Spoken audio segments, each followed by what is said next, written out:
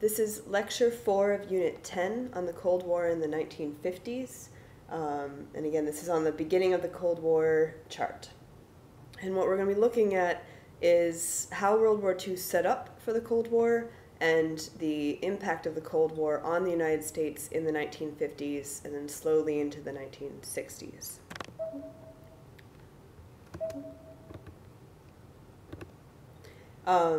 So first, remember that before World War II, we had still really been in the Great Depression. We had recovered a lot, but we were technically still in the Great Depression. And then we have that huge economic boom driven by a lot of U.S. government intervention. Remember, they took over and did price controls. They stopped labor strikes from happening. They told industries what to produce and how much to produce of it. And so we have this enormous economic boom after World War II. There had been some fear that when the war was done, we would go back into a depression because of the decline. But because pretty much we're the biggest superpower left standing, England once again destroyed, Germany destroyed, France destroyed, Japan destroyed. We're really in a position to really have a big boom because so much needs to be bought from us. And all of these veterans are coming back with money and things like that. So we'll talk about why it is we experience this boom. So first, the GI Bill. If you remember, after World War I, there had been the bonus army, and they had marched during Hoover's administration because they hadn't been paid their bonus. So this time, they want to avoid another problem like that. So they immediately give out the benefits, the bonuses for having fought in World War II to the veterans. And they come in two forms, and this is all within the GI Bill. One is they can get a college degree, sometimes multiple degrees if they want. So the Army pays for college degrees, and it also pays for veterans to get to purchase a house or to start a business. And these are still the same benefits. We now have the post 9/11 GI Bill benefits. My husband, for example, has gotten 2 degrees out of the GI Bill and did buy a house with it. So these are really good benefits that the Army figured out. This is a really good idea. It fuels the economy because people are buying homes, they're getting degrees and getting advanced jobs and salaries. And so this really works out for the nation because there are so many veterans. So this leads to a building spree across the United States. And the Levittown, what you're looking at here on this slide, is the quintessential thing that is built. This is the start of the suburban development complexes. These are exceptionally popular. AP likes to ask about them. This is a picture of one of them. Again, what we take for granted now is kind of typical development, cookie cutter houses, 2-car garages, all that. That was a brand new idea, a huge idea in the 1950s, and everyone, if you remember, these are the people that had grown up during the Great Depression or had survived the Great Depression, and they want to finally enjoy prosperity and the things that this new kind of middle-class wealth or wealth can afford to buy. And so they're going to buy these new popular homes. A lot of them also moved down to the South. And so remember that after World War I, there was what was known as the Great Migration, with lots of African Americans leaving the South, going up to Detroit and Chicago and New York and the whole Harlem Renaissance, trying to get away from Jim Crow. Now you have people, a huge migration back, and this is more predominantly white people, moving down to the South, down into Florida, down into the Southwest to California, what's known as the Sun Belt, because they're looking for just a better life. And now the biggest change is that air conditioning has been invented. So you see people moving to these places because they can now live there comfortably. And again, along with these Levittowns, people are buying more appliances, they're buying more cars, and there's just generally more consumerism. This time not built as much on credit and actually built on real income, unlike the 1920s. So where does the Cold War come from politically? So remember, in the 1920s, socialism had already been on the rise.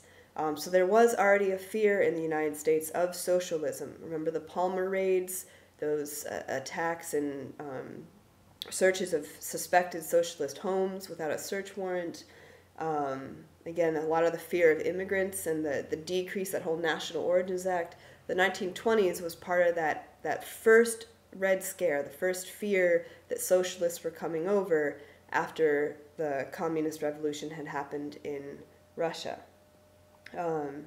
There's also a fear, so if you remember during the 1930s when Hitler started to make his move into Czechoslovakia, into France, and then into Poland, remember that England had tried, or Europe had tried appeasement where they said, okay, Hitler, you can have this, but you can't go any farther.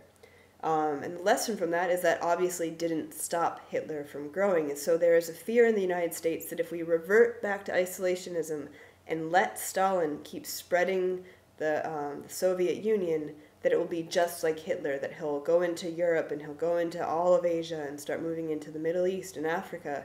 That we cannot appease Stalin. We must stop him and be much more direct and deliberate than Europe was to Hitler. Again, this is the lesson of appeasement. But the primary question is the Soviet Union actually a threat to the United States?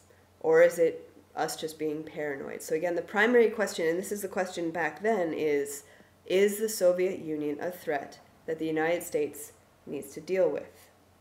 And you'll see that we have kind of two main thoughts on how to deal with the Soviet Union, all revolving around that main question. And you'll see that for the 1950s, the 1960s, 1970s, 1980s, that this is going to be the ongoing question. For 4 decades, we're trying to figure out if we actually need to be afraid of the Soviet Union.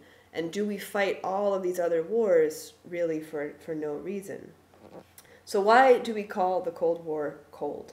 And the reason is that the two main opponents, the United States and the Soviet Union, never actually fight each other. We never we come very close to nuclear warfare, to bombing each other with nuclear weapons in the Cuban Missile Crisis, but we never directly fight one another.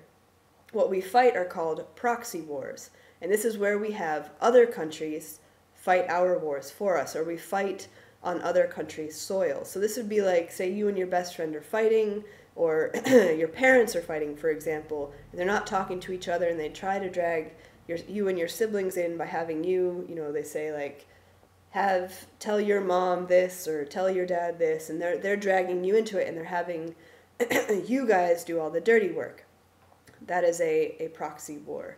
The best metaphor I've ever seen for this, or heard for this, is actually like a giant peanut butter and jelly sandwich where the two sides are the Soviet Union and the United States, and they're being squished together, and the two pieces of bread never actually touch, they never fight, but they cause all this mess because all the peanut butter and jelly spreads out and oozes out everywhere. So we never fight, but we cause all of these problems and all of this conflict and all of this death in all these other nations, Korea and China, Vietnam, lots of places in the Caribbean and Latin America. So all these problems elsewhere, all this other death, but the two of us never directly fight.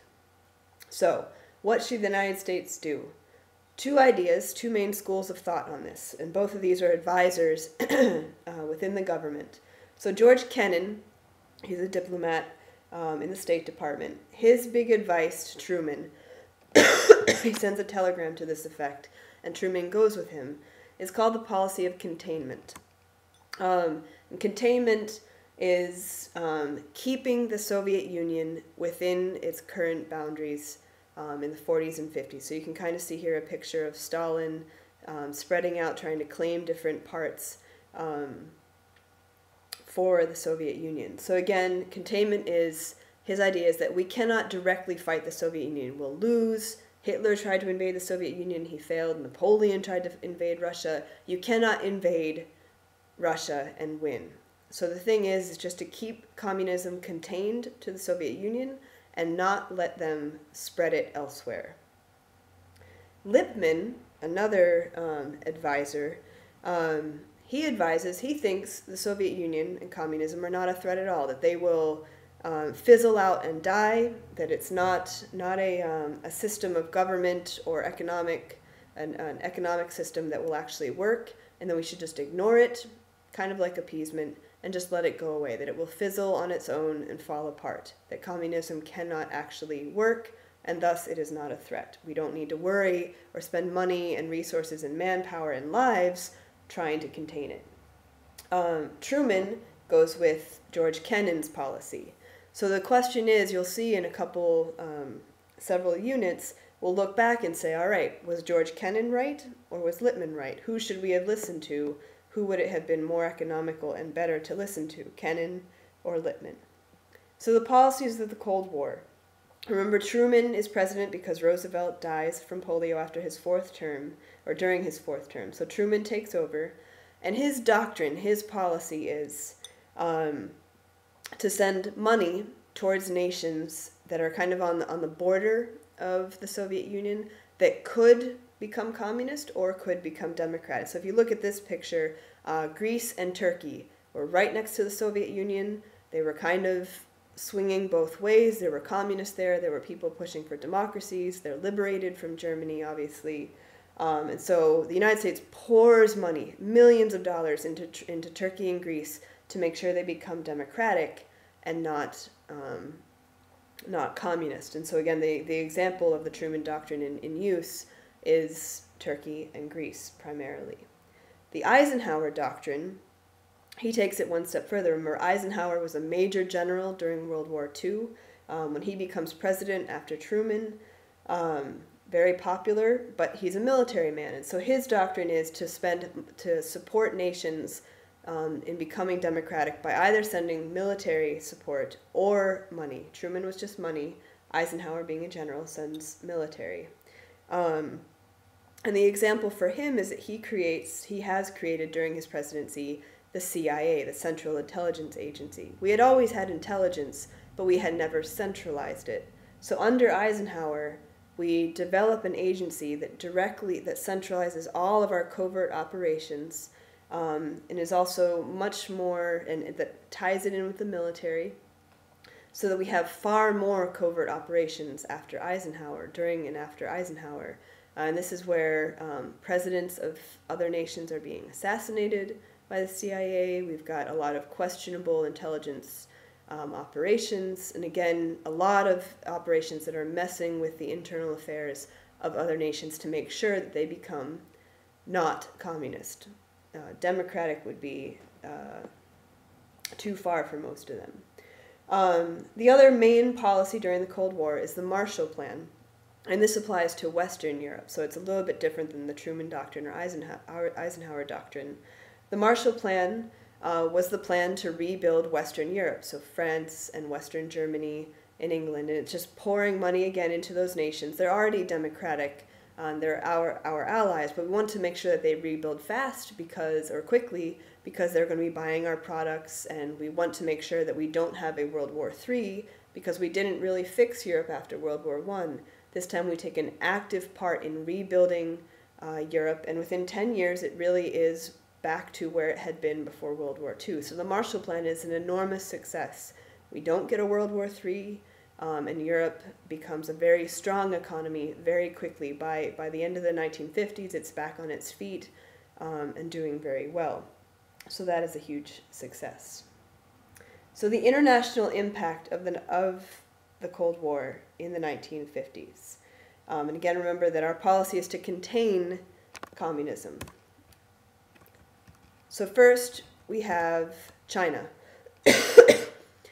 China has a communist revolution. It's been slowly brewing and having this ongoing Chinese revolution, but it finally becomes a communist nation in the 1950s, and the democratic groups that had been trying to maintain power flee to Taiwan. And you can see the little island of Taiwan to the eastern part of the map. And this is why, to this day, there is still conflict between China and Taiwan. China thinks that Taiwan is part of it, technically is. But the United States continually sends money and military weapons and support to Taiwan, which always makes China angry. So it's a point of tension between us and China, because we support the democratic powers in Taiwan. And there is tension between Taiwan and China, because Taiwan wants to be independent from China, because it does not want to be associated with and controlled by a communist nation. So obviously, communism spreads. China and the Soviet Union are very uneasy allies. They are both communist, but they are very different types of communist powers. So the the real first real conflict. Remember that I said that there's no direct conflict, they're all proxy wars. The first one is in the early 1950s, so not even within 10 years of fighting World War II, we're involved in another war, a very bloody one. It's the Korean War. And this starts when communist forces, so much like Europe and Berlin and Germany, the United States and the Soviet Union had divided up Korea to rebuild. Remember that Japan had taken over Korea, destroyed lots of it, killed thousands of their people, taken thousands of their women back to Japan as comfort women or prostitutes. So Korea had been ravaged, like Europe had been ravaged. So the Soviet Union is rebuilding North Korea. We are rebuilding South Korea. And at one point, communist forces from North Korea invade South Korea. This sets off a war, a long and bloody war that's very complicated, but not very well known. And unfortunately, the end, and you can see a very light, the truce line that's drawn across the middle in brown dots, comes in 1953. But there is no real peace. We technically are still at war with North Korea because we never have signed a peace treaty. We only signed a ceasefire, an armistice. But that line has become known as the Demilitarized Zone, the DMZ. And it looks kind of like this, where we've got U.S. and South Korean allied forces together facing off against North Korean forces. If you take my international relations course, we go much farther into detail on this, but it's still a point of tension. There's all kinds of tunnels underneath. North Koreans always threatening to try and re-invade South Korea. South Korea is a booming economy, very democratic. North Korea is a strong dictatorship and a mess economically, but still and always trying to get nuclear weapons. So a strong point of tension. There are still more troops deployed to American troops deployed to South Korea than we have deployed to Iraq or Afghanistan, where we are actively have fought wars in the last 10 years. So again, just to show you how tense this border still is 60 years later. So again, there really isn't an end to this war, just a stalemate and an ongoing tension. Also, during this entire time, the nuclear race is building up during the 1950s. So remember, U.S. gets the atomic bomb, but Germany was trying to build one, Soviet Union, Japan, all of them were trying to build one. And since we used ours in 1945, Russia also finishes its atomic bomb. It has an atomic bomb by the late 40s. And we move on to hydrogen bombs, which are bigger and more explosive than atomic bombs. So you can see a picture here of a hydrogen bomb.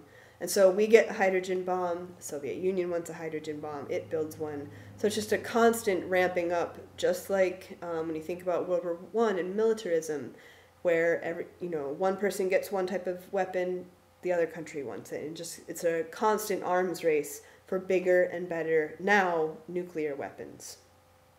And Sputnik, the launch of Sputnik, so it's a satellite, an unmanned satellite that Russia launches, kicks off a space race as well. And really it's the militarization of space that they want. So they want to be able to launch nuclear weapons from space to the United States or to Russia. And so again, Sputnik makes Americans very paranoid, but it also increases the number of people who are studying math and science. There's lots of government support for the study of math and science because we want to win the engineering race in both military weapons and in aerospace engineering. So the domestic impact of all this, we looked at the international impact with conflicts in China, Korea, and we'll head into Vietnam in the 1960s. The domestic impact. First, on the left, you can see a cartoon of McCarthyism. So McCarthyism was in the early 50s, was the second Red Scare. It's the hunt for communists that we'll be doing in class. And it was this extreme paranoia that communists were everywhere, infiltrating the United States, selling secrets to the Soviet Union.